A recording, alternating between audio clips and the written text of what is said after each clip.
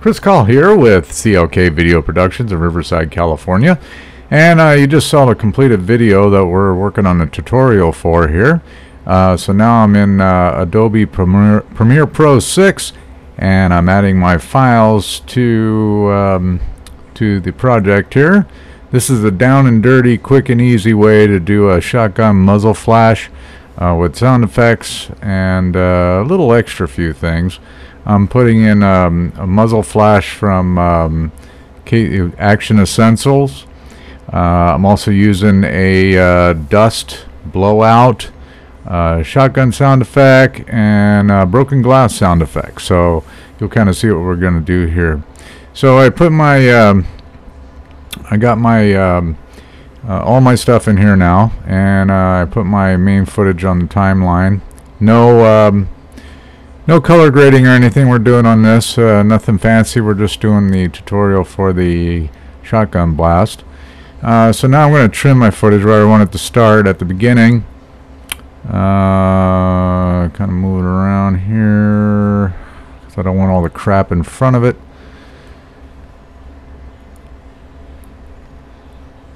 Alright, and hopefully I can get it lined up here quick. Alright, got my start point there, and recorrect my opacity that I just screwed up. Scoot it over to the beginning,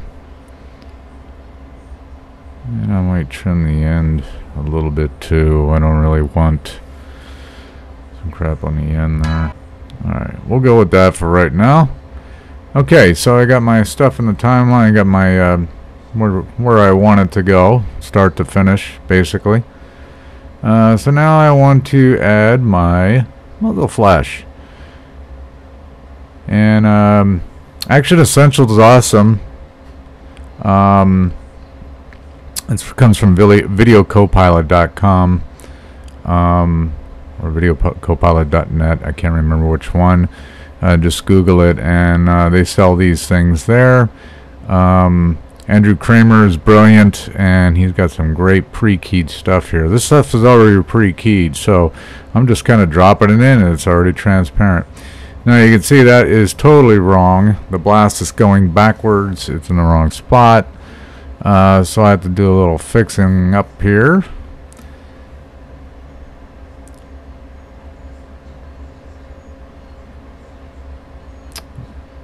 Scooter down to about where the blast is going to occur and do a little fine adjustment here.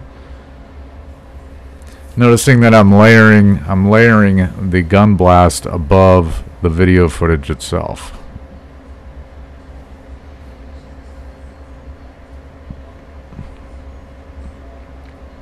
Now I'm going into the effects tab on the top there, on top left. I'm adjusting the angle and rotation of this shotgun blast to the position I want it in, so it matches with the gun. It also has to blast with the fake recoil I'm doing, which is kind of lame.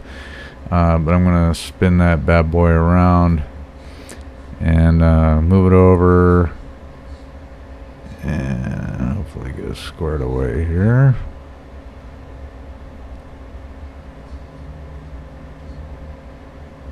Right there is when I want it to start.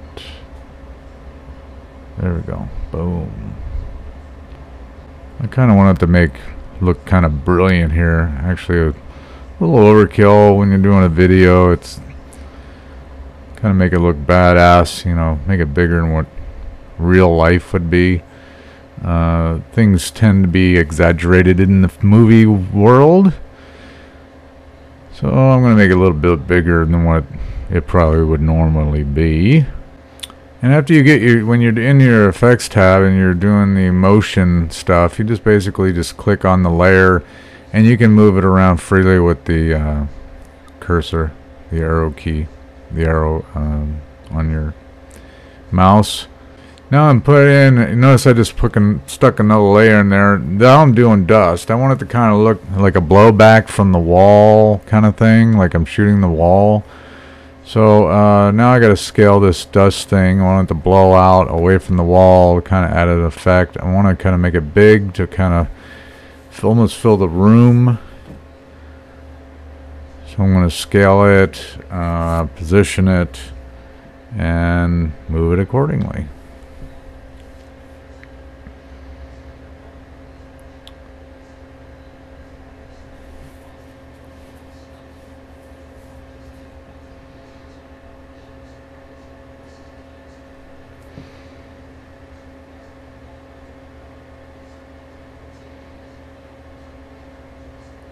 Alright, that's kind of big, kind of overwhelming puff of dust there.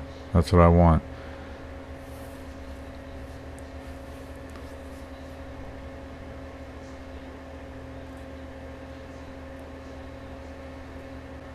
And I want to kind of to blow up because I'm shooting kind of in a downward angle. So if it's blowing down, it would kind of look funny. So I want to blow up a little bit. Trying to make it kind of look realistic with all the color stuff. Normally you can add a flash to your face too, and that's usually through another layer. Using a doubling up on the layer, the means project layer, and messing with that. And you can see I got to make this thing bigger because you can see the edges of the video of the overlay, so we gotta make that bigger. So that's cool though. It'll fill the room more. That's what I want. Badass is the name of the game when you're doing gun blast.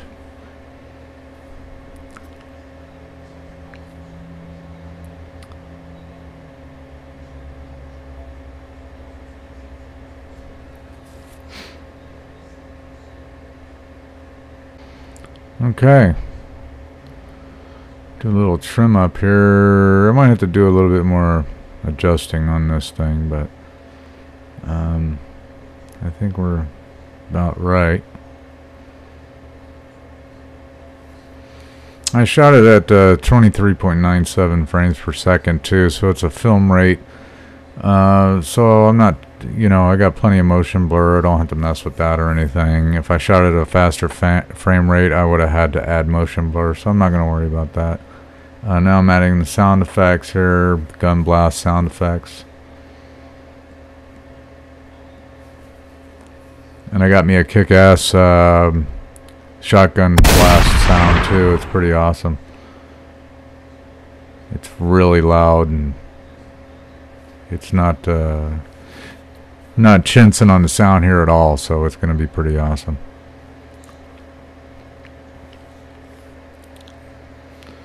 And then I want to add, when I'm done with that, I got one more sound effect that I want to add. And that's going to be broken glass. Real slight. Because I kind of want to make it sound like I broke a vase or something like that too. So I'm going to plug another sound effect in, and then I think we're about wrapped up. We're going to render this thing out and call it good.